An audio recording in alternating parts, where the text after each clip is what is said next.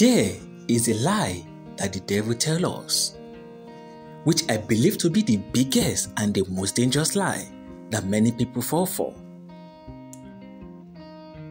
And the lie is tell you is you got time. You have got time.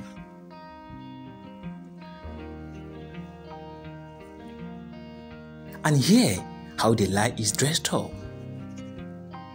You have got time to repent, so keep sinning.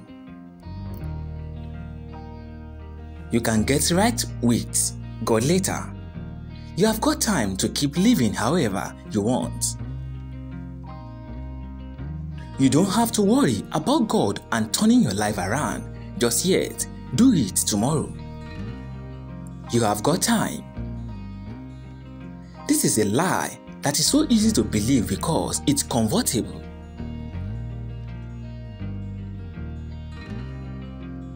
It's lured into a false sense of security to think that we can have our cake and eat it too.